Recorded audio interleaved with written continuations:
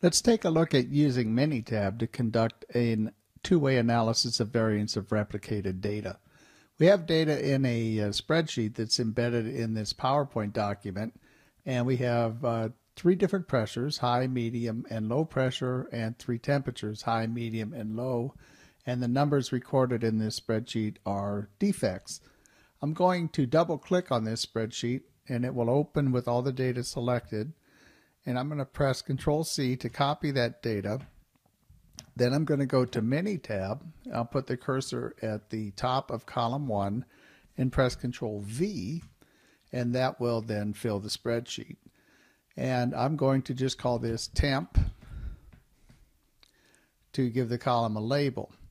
Now, this is not in the form that Minitab wants it to be in. What Minitab wants to conduct a two-way analysis of variance is a column with the first variable, another column with the second variable, and a third column with the actual data, in this case the defect counts.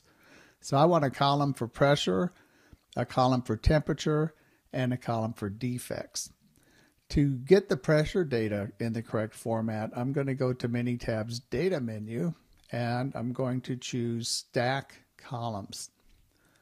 When that dialog box opens up, you see I've already selected the columns high, medium, and low pressure as the columns I want to stack. And I want to put the data in a column labeled defects, and the subscripts are going to be the column names, and they'll go in a column called pressure. When I click OK, Minitab creates this data in the proper format. So I have 15 values for high pressure, 15 for medium, and 15 for low, and these defect counts correspond to these three columns. Now I need to create another column with the temperature data, and you see I have three different temperatures, and high temperature applies to these 5 observations from high pressure, these 5 from medium pressure, and these 5 from low pressure. So I need to have high temperature listed for the first 5 values, and then from values number 16 to 20 and so on. So to do that, I'm going to go to Minitab's Calc menu, and I'm going to tell it I want to make pattern data, and I want the data to be text values. And I want to store these values in a column called temperature, and what I want are 3 values, high, medium, and low, and I want each value to be listed 5 times, and I want the entire sequence of values to be listed 3 times. And when I click OK, Minitab will then create a temperature column with the data in the proper format. So the first 5 values are high pressure and high temperature. They are 39 through 25. You see that that's correct. And the second 5 values are at high pressure and a medium temperature.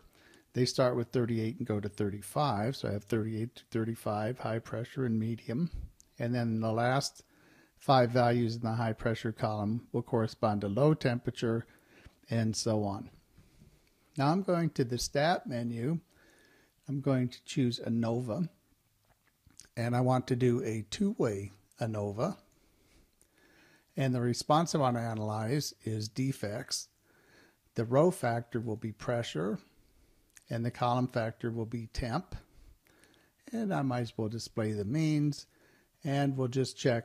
We'll leave all the default settings and click OK, and you get your two-way analysis of variance, which will appear in the session window. And here's our data analysis.